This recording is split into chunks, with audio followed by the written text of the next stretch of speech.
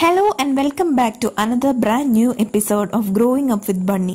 അപ്പോൾ ഇന്ന് നമ്മൾ ഡീൽ ചെയ്യാൻ പോകുന്നത് കുഞ്ഞു കുട്ടികൾക്ക് വാക്സിനേഷൻ കൊടുക്കുന്നതിനെ കുറിച്ചാണ്. അപ്പോൾ വാക്സിനേഷനെ കുറിച്ചുള്ള മറ്റ് ഡീറ്റെയിൽസും കാര്യങ്ങളും ഒന്നും അല്ല ഞാനിവിടെ ഡിസ്കസ് ചെയ്യുന്നത്. അപ്പോൾ ഒരു കുഞ്ഞിനെ വാക്സിനേഷൻ എടുക്കാൻ വേണ്ടി കൊണ്ടുപോകുമ്പോൾ എന്തൊക്കെ പ്രിപ്പറേഷൻസ് ആണ് നമ്മൾ ചെയ്യേണ്ടത് എന്നുള്ളതാണ്. ഇത് കൂടുതലും എനിക്ക് തോന്നുന്നത് ഹെൽപ്ഫുൾ ആയിട്ട് വരുന്നത് ഒറ്റയ്ക്ക് താമസിക്കുന്ന അച്ഛനമ്മമാർക്കാണ്. ഇപ്പോൾ പാരൻസ് ഒന്നും ഇല്ലാണ്ട് നമുക്ക് ഒറ്റയ്ക്ക് കുട്ടീനെ ടേക്ക് കെയർ ചെയ്യേണ്ടി വരുമ്പോൾ ആ ഒരു ടൈമിൽ നമുക്ക് എന്തൊക്കെ കാര്യങ്ങളാണ് കുഞ്ഞിനെ പുറത്തേക്ക് കൊണ്ടുപോകുന്നതിന് മുമ്പ് നമ്മൾ എടുത്ത് വയ്ക്കേണ്ടത് എന്നതിനെ കുറിച്ചുള്ള ഒരു ചെറിയ വ്ലോഗാണ്.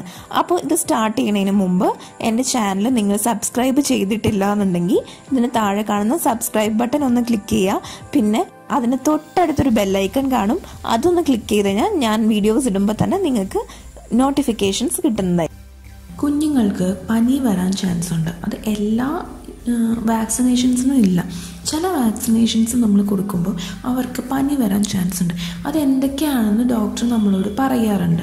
അപ്പം അഥവാ പറയാൻ വിട്ടുപോയാലും നിങ്ങൾ ഇഞ്ചക്ഷന് ശേഷം ഡോക്ടറോടൊന്ന് ചോദിക്കുന്നത് നല്ലതായിരിക്കും, പനി വരുന്നതാണോ. അതുപോലെ തന്നെ ആ കാലിലെടുക്കുകയാണെങ്കിൽ കാലിൻ്റെ ഭാഗത്ത് വേദന, കാല് പൊക്കാൻ ബുദ്ധിമുട്ട് അങ്ങനെയൊക്കെ ഉണ്ടാവാൻ ചാൻസ് ഉണ്ട്. അപ്പം നമ്മൾ എന്ത് ചെയ്യണം എന്ന് വെച്ചാൽ എപ്പോഴും വീട്ടിൽ നിന്ന് പുറത്തേക്ക് പോകുന്നതിന് മുമ്പ് നമ്മൾ പാരസെറ്റമോളോ ഡോളോയോ അങ്ങനെ എന്തെങ്കിലും, ഇപ്പം എൻ്റെ കയ്യിൽ ഡോളോ ആണുള്ളത് അതുകൊണ്ട് ഞാൻ ഡോളോ വച്ചു എന്നുള്ളൂ. അല്ലെങ്കിൽ ഇപ്പോൾ പാരസെറ്റമോളിൻ്റെയോ എന്തിൻ്റെങ്കിലും അങ്ങനെ പനിയുടെ മരുന്ന് ഉള്ളത് നമ്മൾ എടുത്ത് മേശയിൽ തന്നെ നമുക്ക് എടുക്കാൻ എളുപ്പത്തിന് സൗകര്യമുള്ളവർക്ക് തന്നെ വെക്കണം. പിന്നെ ഞാൻ വച്ചിരിക്കുന്നത് വിക്സിൻ്റെ ഒരു ബോട്ടിലാണ്. അത് ഇതുപോലെ എന്തെങ്കിലും വേദനകൾ വരെ അങ്ങനെ. പിന്നെ ഞാനൊരു ഫില്ലറും കൂടി വെച്ചിട്ടുണ്ട്. നെക്സ്റ്റ് നമ്മൾ ബെഡ് നന്നായിട്ട് വിരിച്ച് കുഞ്ഞിന് കിടക്കാനുള്ള പാകത്തിന് റെഡിയാക്കി വെക്കുക. ഇപ്പം നമ്മൾ ഷീറ്റൊക്കെ വിരിച്ച് കുഞ്ഞിനെ ഇപ്പോൾ ഡബിൾ ഷീറ്റൊക്കെ വിരിച്ചിട്ടാണ് കിടക്കുന്നത്, അതെല്ലാം വച്ച് കംഫർട്ടബിൾ ആയിട്ടുള്ള രീതിയിൽ എങ്ങനെയാണ് കുഞ്ഞിനെ സാധാരണ കിടത്താറ് അതുപോലെ തന്നെ റെഡിയാക്കി വെക്കുക. പിന്നെ നമ്മൾ കുറച്ച് കാര്യങ്ങൾ എടുത്തു വെക്കണം.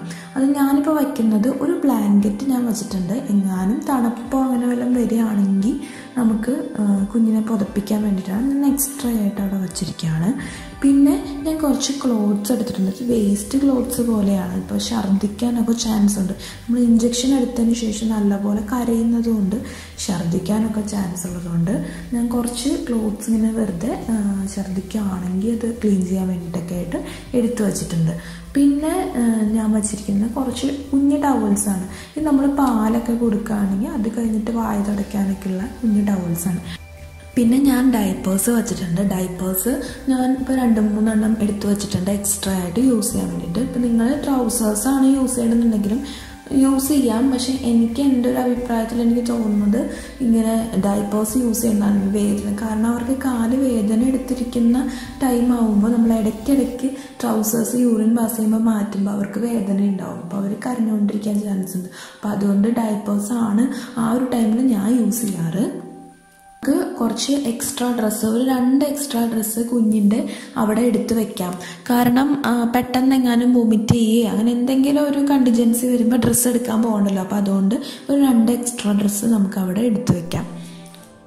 പിന്നെ നെക്സ്റ്റ് നമ്മൾ ചെയ്യേണ്ടത് കുഞ്ഞിനെ കുടിക്കാൻ വേണ്ടിയിട്ട് നമുക്ക് പാലൊക്കെ ആയിരിക്കും സാധാരണ കൊടുക്കാൻ പറ്റുക. കാരണം ഇഞ്ചക്ഷന് ശേഷം കരഞ്ഞ് അങ്ങനെ ഇരിക്കുന്ന ഒരു ടൈമാണെങ്കിൽ നമുക്ക് സോളിഡ് ഫുഡ് അധികം അങ്ങനെ കൊടുക്കാൻ പറ്റില്ല.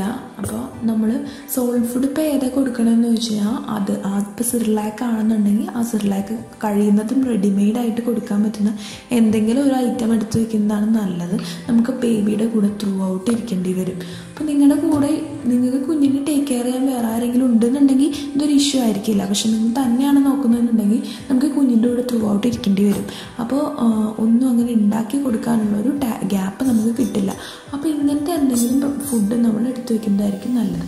അപ്പോൾ ഞാനിവിടെ സിർലാക്ക് എടുത്ത് വെച്ചിട്ടുണ്ട്. അതുപോലെ തന്നെ പാലിന് വേണ്ടിയിട്ട് സിർലാക്കിൻ്റെ പൊടി എടുത്ത് വെച്ചിട്ടുണ്ട്. പിന്നെ കുറച്ച് ചൂടുവെള്ളം എടുത്ത് വെച്ചിട്ടുണ്ട്. പിന്നെ സാധാരണ വെള്ളം എടുത്ത് വെച്ചിട്ടുണ്ട്. പിന്നെ പാൽ കൊടുക്കാനുള്ള ബോട്ടിൽ എടുത്ത് വെച്ചിട്ടുണ്ട്.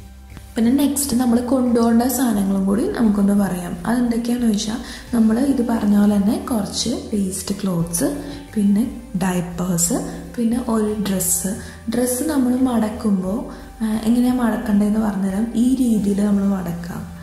ഇങ്ങനെ നമ്മൾ മടക്കി എടുത്തു കഴിഞ്ഞാൽ ഡ്രസ്സ് നല്ല തിന്നായിട്ടിരിക്കും. അപ്പം നമ്മുടെ ബാഗിൻ്റെ ഉള്ളിൽ ഒന്നിൽ കൂടുതൽ ഡ്രസ്സ് നമുക്ക് വയ്ക്കാൻ പറ്റും.